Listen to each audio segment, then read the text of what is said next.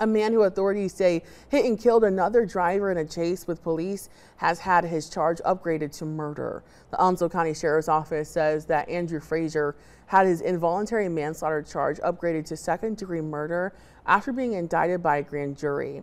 On December 30th, 2022, deputies say they tried to stop Frazier going 77 in a 55-mile-per-hour zone.